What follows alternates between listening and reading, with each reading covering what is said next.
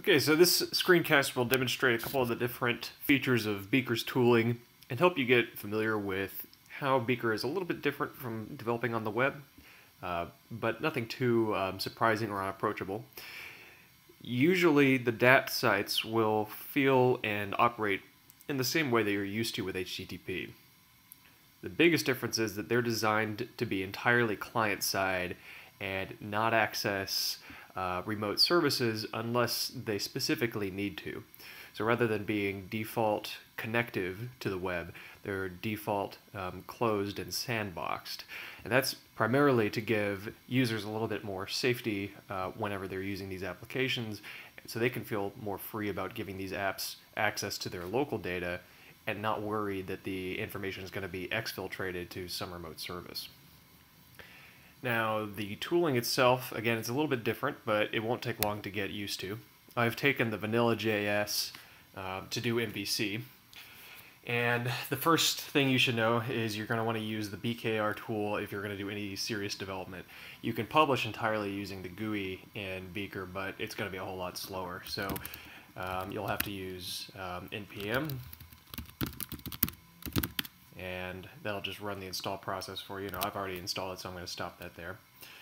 The second thing to know is if you want to get any folder immediately viewable inside of Bkr, you can run the Bkr dev command. This command is normally designed for you to your development cycle, but it's a general purpose tool that can get anything in the browser immediately. So here's that to do MVC site, and it's just a nice example single page application that we can use.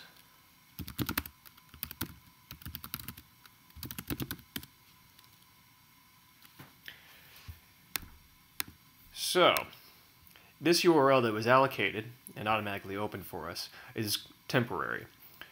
As soon as I close this running process, it will be lost. The private key that controls this URL will be destroyed, and eventually Bkr itself will garbage collect it with the rest of its cache. That is, again, because this is designed to be a tool that you use during development to quickly put together a site and do work on the site. Now, the reason that we create a temporary site is that DAT sites keep a change log of all modifications to any of its assets. You can think of that change log as being somewhat similar to Git's history log. And you don't normally want to clutter up that log with lots of changes because the files themselves won't necessarily get replicated out, but the hashes for them and the sort of metadata entries in that log will be. So you want to be somewhat conservative about what you put on the actual log that gets replicated out to everybody so that your metadata remains as small and compact as possible. So let's demonstrate one other aspect about the development. Because it is a temporary site, it's able to live watch the directory and automatically write changes to any of the files into this site. So you can take advantage of that in a pretty straightforward way. We'll just modify the title here.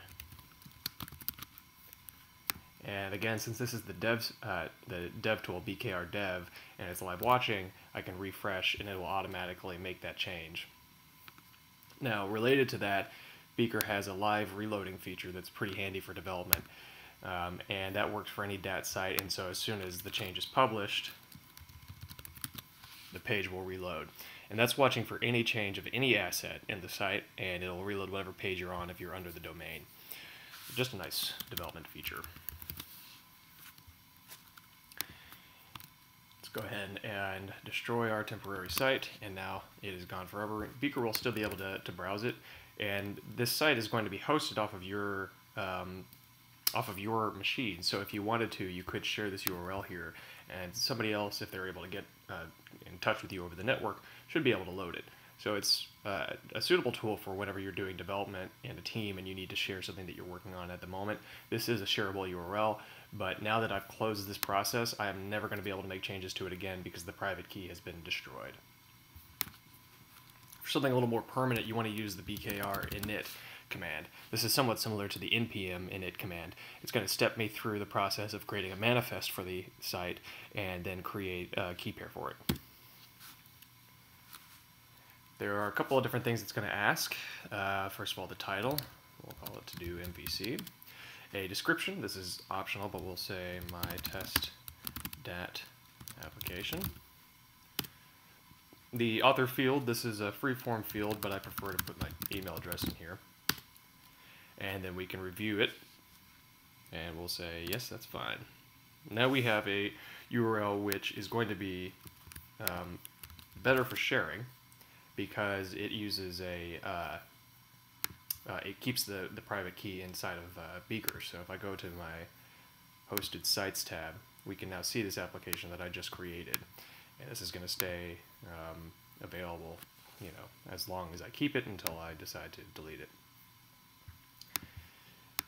You'll notice there aren't any files in here. At the outset, all that's created in the site itself is the dat.json, which is that manifest file that we created. So if we actually want to populate this thing with files, let's turn on that live reloading and call Bkr publish.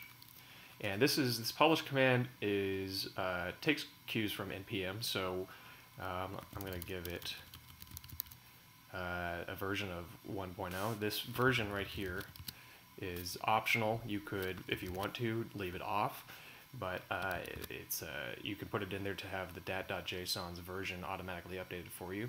You can put in actually anything you want. I encourage people to use semantic versions, but you don't have to do that. You could even use an arbitrary text string. But if you are using semantic versions, you can specify it fully like this, or you can do major, minor, or patch. So we'll publish major here, and it should tell us we're publishing 1.0.0. That's okay, so I'll say yes. And now the files have been populated. The publish command is going to look for any file in this directory and put it into the site, except for anything that's in the .git folder or the .dat folder. Don't worry about what the .dat folder is. There's some other tooling in the ecosystem which will write that. It's important that it doesn't get published, but I'm going to not get into that right now. Let's explore the files real quick. There's two ways to go from looking at a site to the files that are inside of it. One is you can go over to the title and click on View Site Files. Another one is simply to go over to this little folder right here and click on it. So now we're seeing everything that's inside of the site that we just published. We can browse around these files. Open them up directly if you like. There's also tooling here to toggle whether or not you're going to be hosting the site. So if I turn this off, now if nobody else has replicated this site to anybody, then it's not going to be accessible to anyone. By default, whenever you create a new site, it's going to be hosting, so we'll turn that back on. You could fork the site, basically allocates a new URL and copies all the files in here into that new fork. It also includes some metadata in the dat.json, which is hidden by default, saying that it is a fork of the original site, so you can actually see the provenance of a site. Other thing to look at is the history here, which just shows the different changes that were written. And it's basically, this metadata log is one file or folder per entry. And you'll see here that dat.json was written first, and then everything else came after.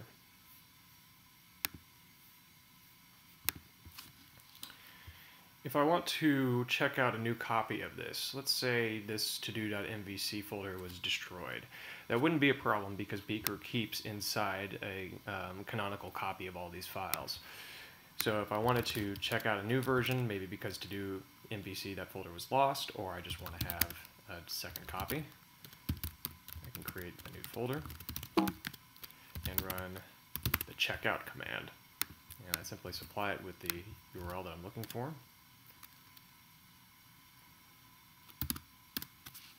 And there's our dat.json and all the rest of the files.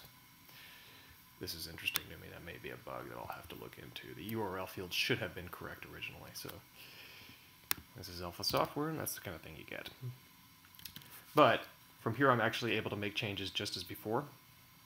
It's important that you pull from the canonical source before you start to work, because Bkr won't tell you if you make a change in one version of the site that you've checked out, and then you're about to overwrite that change in another. Again, it's very similar to npm publish. Let me demonstrate exactly what I'm talking about. we have two copies of the site right now, to do MVC and to do MVC2. In the index.html, I'm going to go ahead and make a change here and publish this.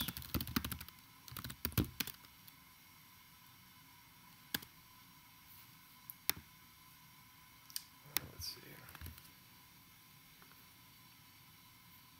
Interesting. Oh, yes, this is the old debug version.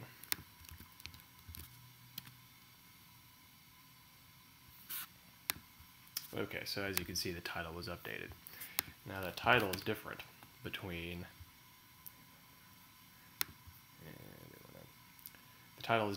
these two copies. In the index.html to do MVC2, we have the dat there, but in the original, we don't. If I were to republish from the original,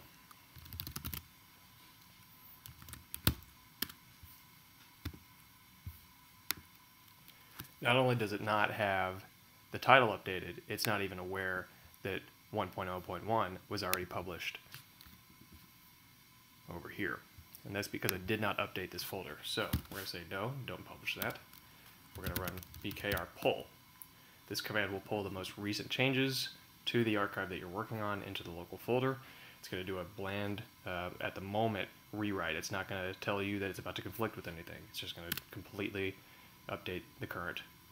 And now we should see that index.html has been updated. So make sure that you're going to run your pulls.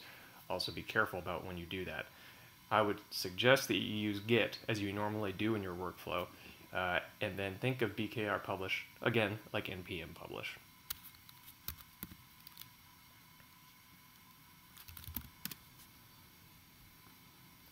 Now let me double check, see what other commands I should show.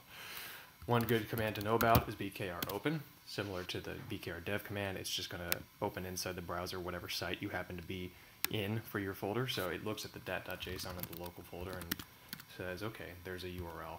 I'll go ahead and open that in a new tab. So Bkr Open is a handy tool.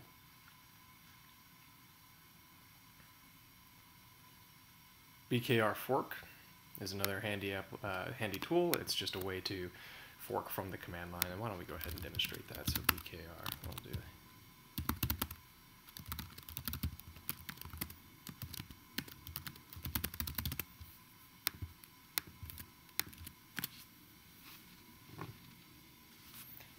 And you can see we have an entirely new URL, but as soon as we open it, it should look just like our original. And let's look at the dat.json for a moment to see. There's that metadata telling us what it was forked from.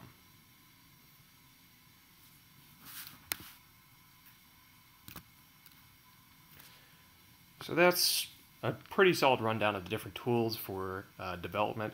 There's lots more to talk about in terms of the new APIs that are in Bkr, but that should give you a good starting point to get working. And check the website, the bkrbrowser.com, to find documentation on the different APIs as well as the tools that I just showed you.